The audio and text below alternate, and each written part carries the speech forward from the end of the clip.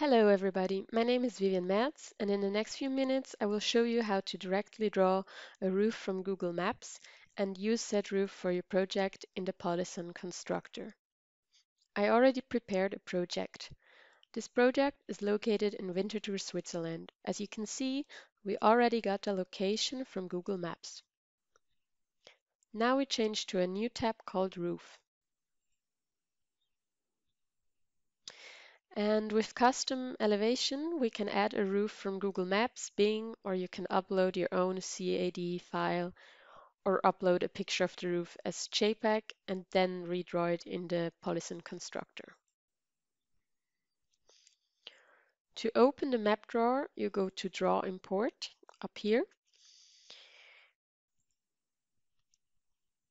First, you get this greeting message with some tooltips to the map drawer.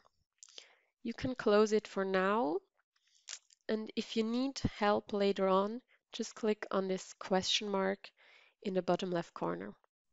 You can always reopen it. Now we want to draw our roof. We change from Canvas to Google. So I want to draw this roof. As you can see, we've got two interferences on it, a big one and a smaller one. And we've got the parapet around our roof. Now we're starting up with setting some reference lines, which is the following symbol on your toolbar.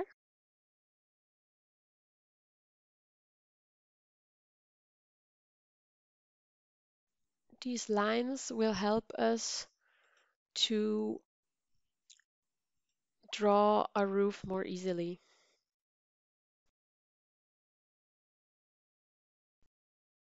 You can always zoom in for more precision.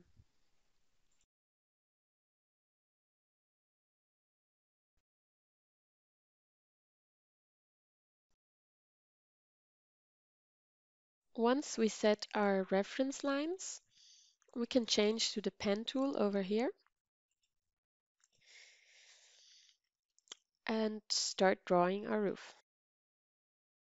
So now, thanks to the lines, this will be very easy to connect. And with the hand symbol, it closes our roof.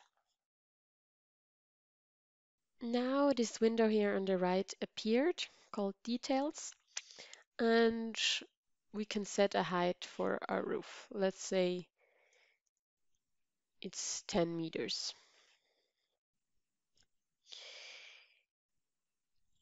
Now let's go to our interference area.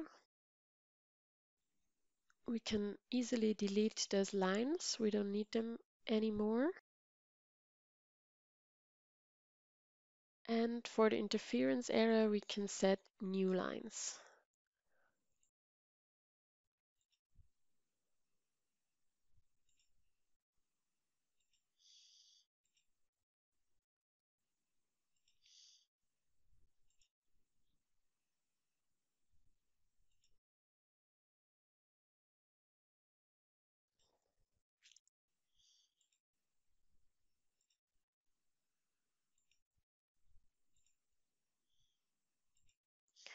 So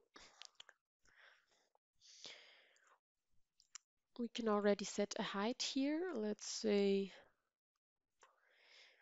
this is 1 meter. Now we want to draw our second interference.